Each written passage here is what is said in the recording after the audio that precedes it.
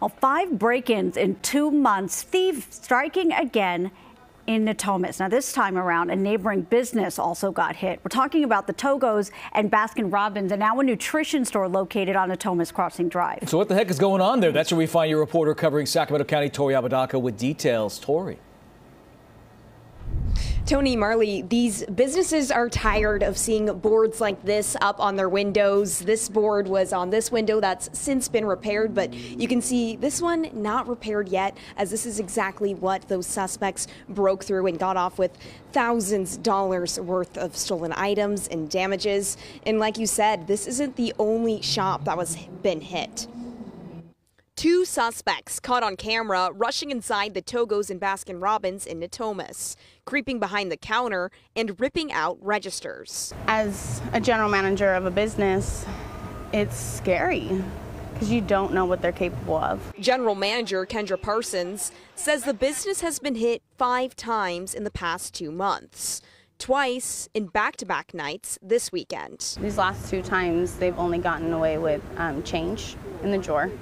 So under $20. The glass windows they shattered are fixed. In business, back to usual. But Sacramento police still haven't caught anyone. So it's a waiting game.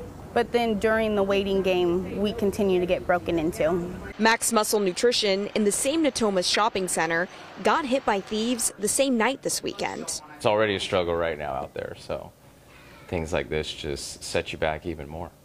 The owners of the mom and pop shop estimating $20,000 to $30,000 in stolen items and damages. So it started at like 3:20 in the morning, somewhere around there, and they went all the way until after 5 a.m. Back and forth into my shop in Togos, making runs from 3 to 5 a.m. They showed me the 2 suspects on a neighboring business's security video. That business did not want to share the video with us at this time.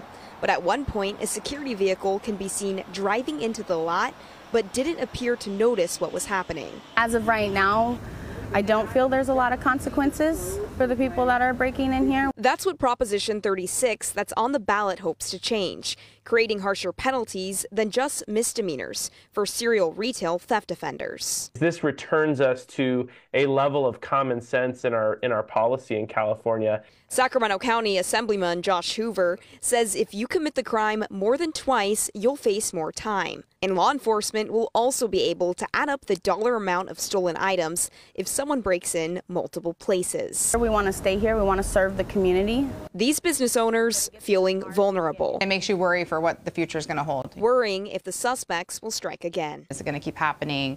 How many times are we going to have to replace these products in the glass? So it's definitely discouraging, but both of these businesses are still open despite everything that happened. Sacramento police say that they do have an investigator on the break-in from back in August to the Togos in Baskin Robbins. But as far as these latest break-ins from this weekend, Sac PD says they have filed a report, but at this point they haven't been able to assign a detective just yet to these cases. These business owners just hoping that anyone, if you recognize those people in those videos, to come forward and say something to stop this from happening out here.